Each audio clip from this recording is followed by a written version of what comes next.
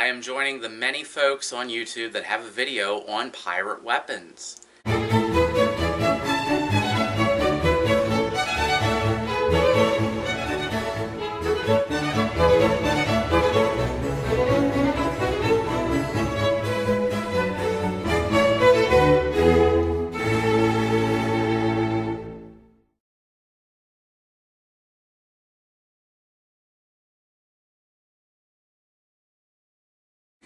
Yes, I know this topic has been covered many times on many different channels, and I usually agree with them about 90%, some of them maybe less, but the better ones about 90% of the time. Weapons in the Golden Age of Piracy get interesting because there's a difference between what a sailor would have versus what a pirate would have as their personal weapons. Further, there are vast differences in experience and training across nations, across classes. We are mainly going to focus on English sailors and English pirates. When we talk about the Age of Sail, we are focused on the weaponry, we're focused on the war. It is very important to note from the beginning that your job as a sailor, even as a pirate, was to keep the ship moving. Your job was not to fight. That was a secondary job. Your primary job was to keep the ship moving.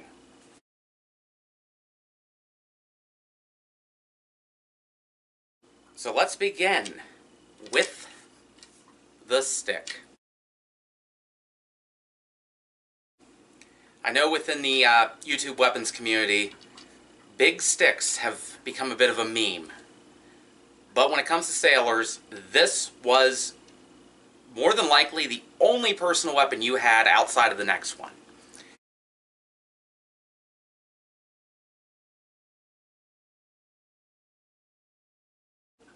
Sticks can be traced as far back as there were trees.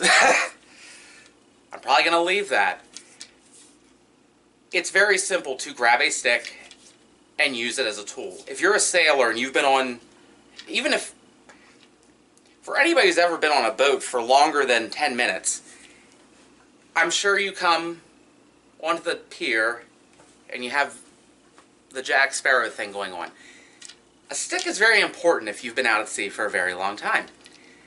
At the beginning at least, it's a necessary item to stay on your feet.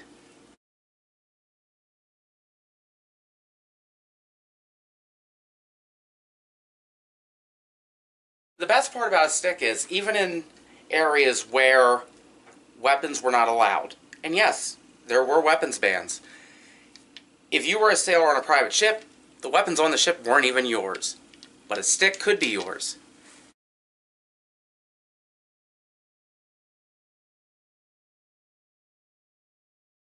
Throughout the Age of Sail, you see sticks made of varying materials, varying quality.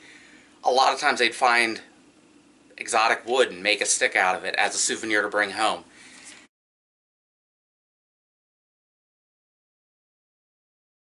This one is from, I believe, about the early 19th century, so a little out of our time period, but it's a very basic stick.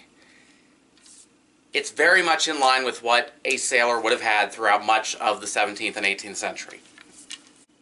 This one, as you can see, is capped with silver. And it's actually weighted. This stick was designed as a weapon.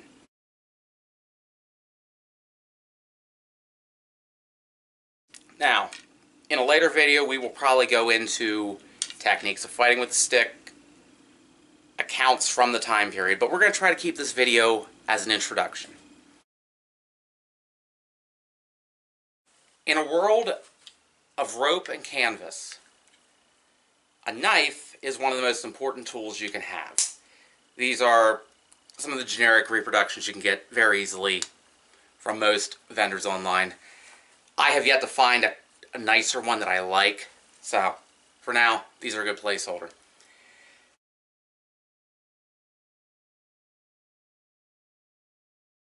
There are quite a few accounts of sailors being told to take the tips off their knives. In some cases, this was a matter of insurance policy. The captain didn't necessarily want the crew to get into the stash of alcohol and have a disagreement with each other, and then they'd be out personnel. But when you're climbing and you need to cut a rope, you don't want to have a point that could end up in you. You're in a rocking ship.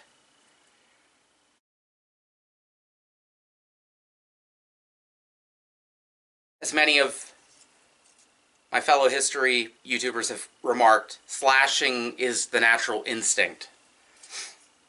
Now, with a knife, stabbing is, but it's very easy to adjust. Folding knives go back to antiquity.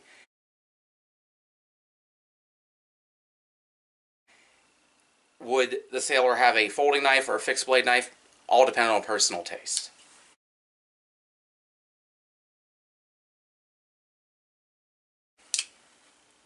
Some had springs, some did not have springs. It varied. But they were all useful tools as well as weapons when needed. Let's talk about improvised weapons. Before we begin, I want to give a shout out to a lot of naval reenactors who insist on carrying belaying pins. Those are part of the ship. You do not take the part of the ship. You need those on the ship. Now, if your ship's getting overrun and you have nothing else, yeah, I'm pretty sure the captain wouldn't mind you trying to protect the ship with part of the ship. I've heard people have mentioned, oh, well, a marlin spike, in this case, a fid. Marlin spikes are typically metal. Did they exist in the time period? Yes. I know some people are going to go, metal marlin spikes did not exist. There's documentation from as early as Jamestown, possibly earlier, but looking in the context of North America, at least Jamestown, they're calling for, forget if they specifically said iron marlin spikes or iron fids, but they did exist. Fids, marlin spikes, they vary in size. You use them to tie rope. In some cases, you might use them to expand a hole and then tie sew a grommet. Could these be used as a weapon? Yeah, but you'd probably be better off with a knife. Some of the larger fids could probably be used as a makeshift club. There is a bit of a point to it, so perhaps to stab, but you're talking about layers of clothing. As I went over in the last video, we're not talking about just somebody wearing just a shirt. This is not just going to have a hard time going through wool. Will it hurt? Yes. Yes, I know, I already talked about knives. These are actually hunting knives or butchering knives. These are not designed for fighting. Trade knives in general, they are optimized to be multi-purpose.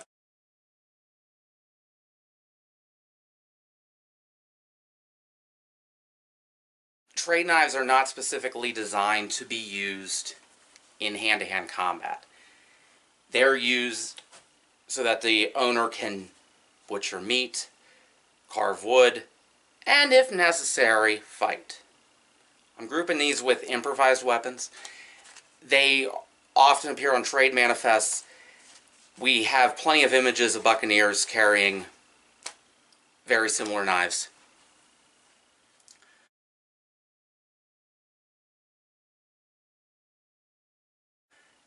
Are they the best? Definitely not. Definitely not. But will they work? Yes. For the sake of documented improvised weapons, we can't forget Captain Kidd.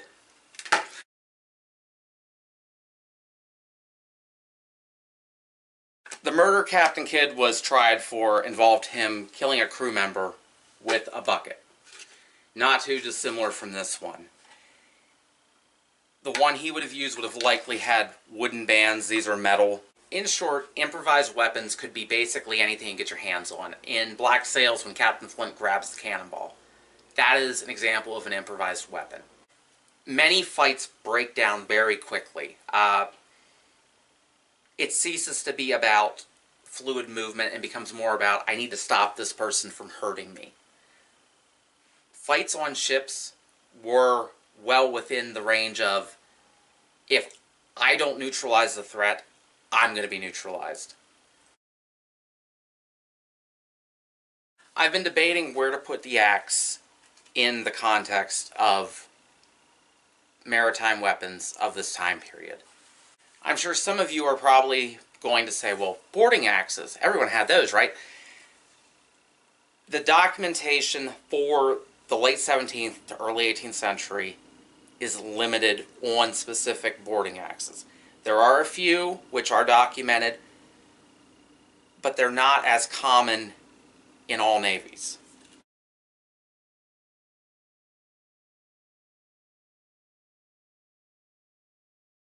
What there is a lot of reference to are trade axes. Trade axes appear very early on with colonial settlers. They were traded with Native Americans, they were traded throughout the Caribbean, Africa, Asia. These would have been on just about any ship that was trading.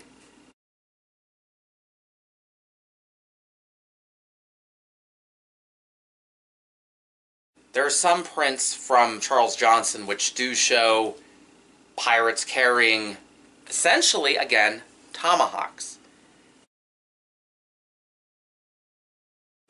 Are these accurate depictions?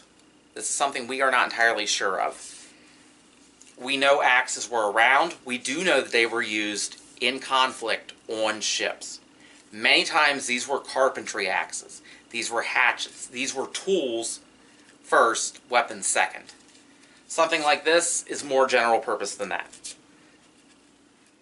I actually like this repro because it doesn't have the features of a lot of later style boarding axes. This is more of a trade axe. Props to Townsend's. Those of you who follow historical accounts on YouTube are probably familiar with Townsend's. This is from their store.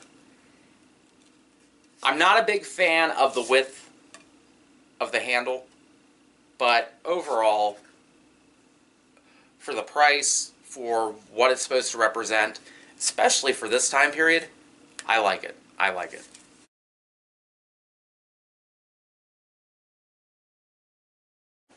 Wood axes have been available to the crew on a ship, almost definitely.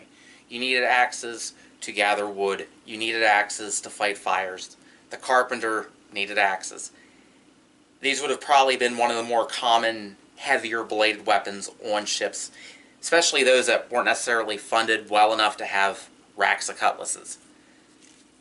So having an axe would not be out of the question. Let's talk about what probably a good chunk of you have come here for, swords. Most sailors did not own their own swords. Most sailors, to get back to one of my earlier points, their primary job was to sail the ship. They were not training every hour of every day on how to use a blade. They were doing basic tasks like fixing the rigging, mopping the deck, cooking food, trying to stop themselves from making a mess all over the place. It could be a very nasty job. Standing on a deck, swinging a blade around, was not something a lot of captains wanted to deal with. A few videos have been made of, oh, well, they had this sword, and this sword was an option, this sword was an option. We will very likely do a video where, with some folks who actually have training in small swords, rapiers, etc. For right now, we are going to focus on the cutlass, or more appropriately, the hanger. This is a back sword, but it's a hanger. This is a hunting sword, but it is also a hanger. And this has a saber blade, but this is also considered to be a hanger. These are all single-edged slashing weapons. Some of them, all of them in fact, can be used for a stab, but mostly they are designed for slashing. This is what you hand to somebody who has no clue what they are doing.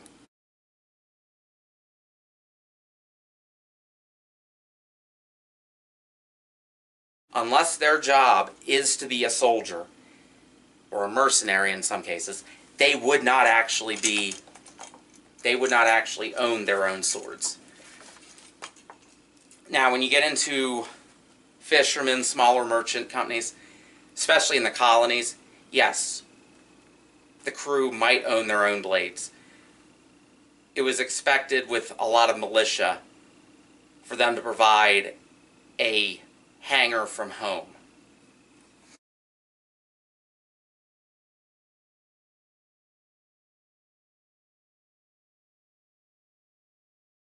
A few other words to consider when discussing these, especially these two.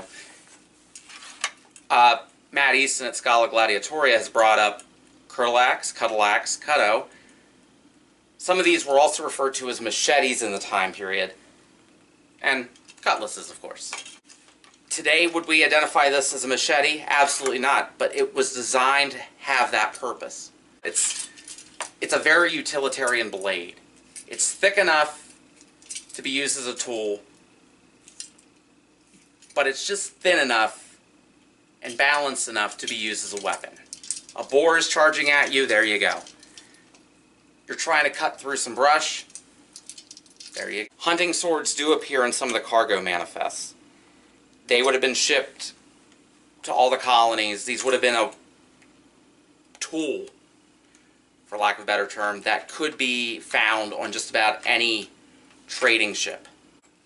I actually based my modification on this hunting sword off of some of the artifacts from Queen Anne's Revenge.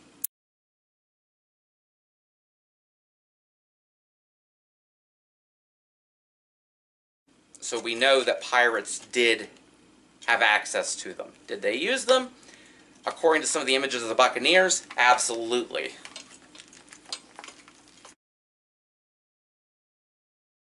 Let's talk about things that go boom.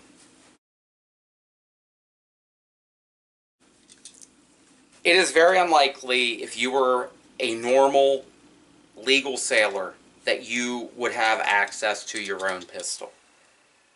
Would most ships have some of these on hand? Yes. Would they be yours? No. You couldn't walk into town carrying one of these. It's one of the most common things that separates pirates from normal sailors is the access to personal weapons, personal firearms. This is a repro of a Queen Anne pistol. The original would have had a screw-on barrel.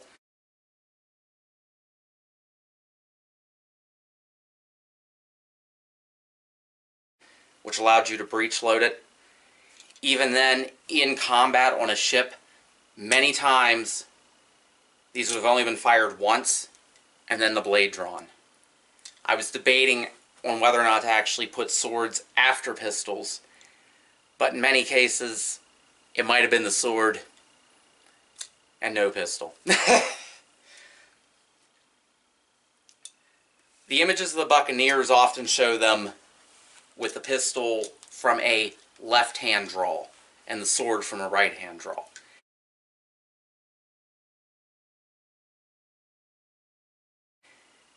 As somebody who has been around weapons, this to me says that the sword is more primary than the pistol. Pistol, you're only getting one shot. If you are at that distance where the pistol is effective, you're already too close. One shot might be used to hopefully hit a target, if not scare them off. And then this becomes a parrying weapon for your sword. At the Witter wreck, there is confirmation of Charles Johnson's claim of pirates using a silk scarf to hold their pistol.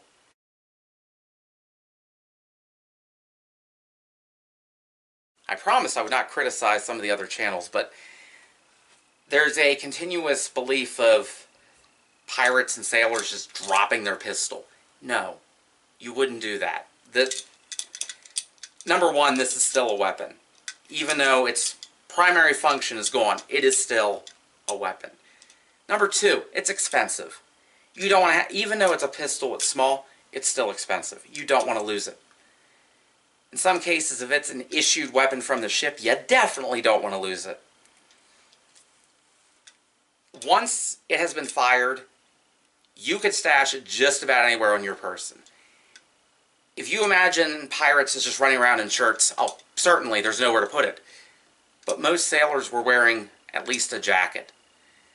Their trousers also had pockets. This had some place to go. Now, when you're talking about a horse pistol, that's an entirely different story. I've heard from my friends from the Netherlands that, yes, these were actually popular with Dutch sailors. I know I was going to focus on the British, but it's an English lock.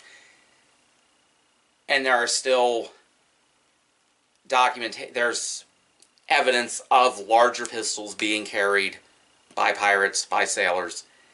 This is something that would almost definitely be held on a sling or stuffed into a belt.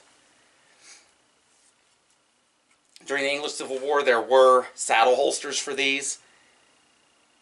There is some debate over how common they were afterward.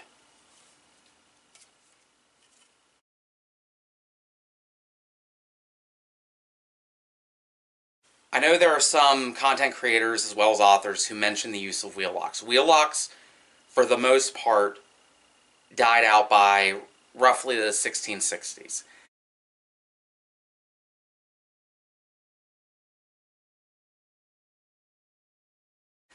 When you're talking about the Buccaneers, yes, it's very likely there'd be a few around, especially in the hands of legitimate colonies. We're talking English, we're talking the Spanish, possibly the French. A lot of your older weapons from Europe would get shipped to the colonies. Wheel locks, though, were expensive. They were not something that were just handed general issued. They were probably more valuable as, look at this, I'm going to go sell this.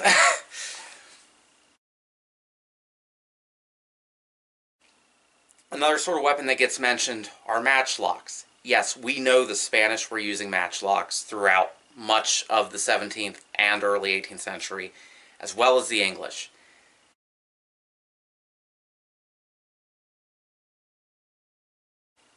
Once more, the colonies were often getting shipped older weapons to outfit their militia. In King Philip's War, there's reference to the Native Americans having better weapons than the English colonists they were fighting. They were getting flintlocks from the Dutch traders. This is where we're going to split a little bit in our discussion of primary and secondary weapons. If you were a sailor, your job, once more, is to take care of the ship. That is your primary weapon. If you're a buccaneer, on the other hand, you are first and foremost a hunter. Now, this is a English dog lock, a reproduction of an English dog lock. It's well within the size of buccaneer guns of the time period. Most of your buccaneer muskets in this time period, or buccaneer guns rather, would have been made with a flintlock. These were purchased from the French and the Dutch. The French-made buccaneer guns were extremely popular in North America in general. They even appear in arsenals as late as the American Revolution. Other cases, though, you might end up with a dog lock. These were commonly made by the English, sometimes by the Dutch. There are quite a few accounts of buccaneers practicing on fruit hanging out of trees. Their accuracy was legendary, even among Spanish sources.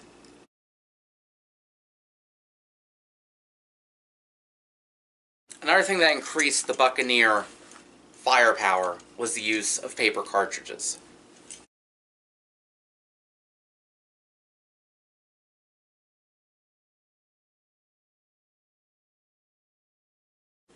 Many standing European armies and colonial militia were still using bandoliers.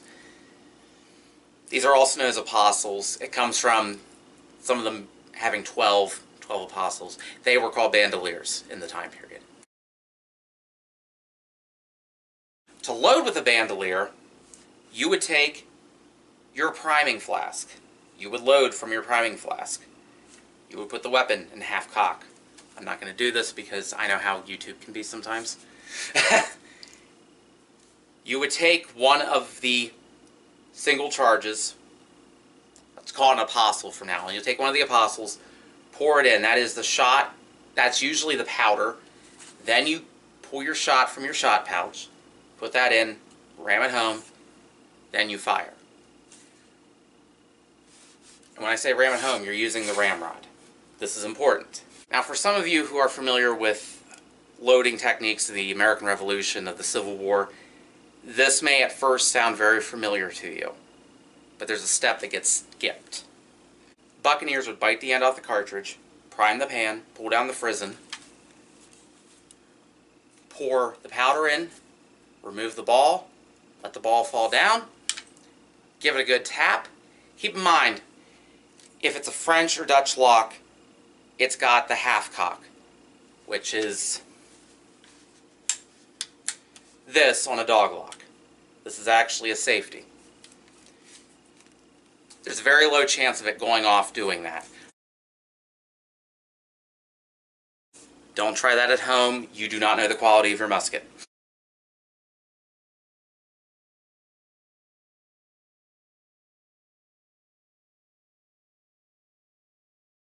They would tap it down, bring it to full, and then fire. That step, skipping the step of actually using the ramrod, saved them a lot of time. Keep in mind, these are people who did train with their weapons on a regular basis. They weren't training so much with their swords, but they were training with their muskets. They were notoriously accurate. They were able to fight ships from small boats using these weapons. That's why I count these as the Buccaneers' primary arm as opposed to the ship. There's very few instances of Buccaneers having ship-to-ship combat. In many times they were operating more as Marines than sailors. It's also been described that Buccaneers were horrible sailors. Now this is a later brown bess, but it fits for the time period. Many of the weapons available on merchant ships, naval ships, many of the long arms available on merchant ships and naval ships would have been of a shorter variety. Some would have almost definitely had muskets.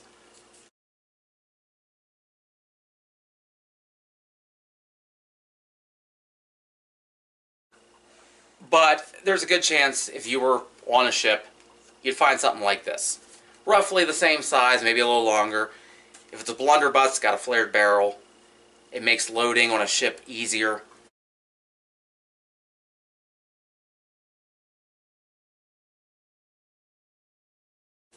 This would have been the sort of long arm you would start seeing more into the early 18th century. It's not really a long arm. Again, you're a sailor. Your job is to defend the ship. Nothing else. The ship is your home. If you're a buccaneer, the land is your home.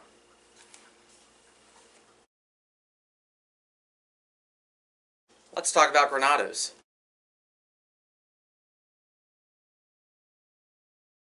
Granados were typically hollowed out metal balls with a wooden plug and a fuse.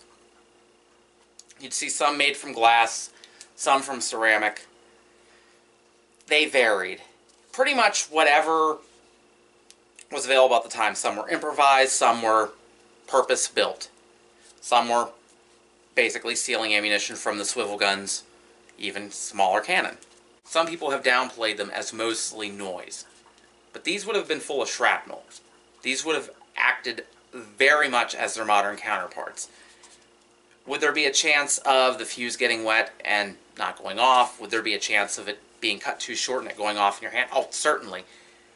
But these were very popular at sea for much longer than they were on land. There was a time where they faded out of use on land, but they continue to be used at sea. That concludes the video for today. I hope you all enjoyed it. If you have any questions, feel free to ask in the comments. Check us out on Facebook. If you like this video, please like, subscribe, share.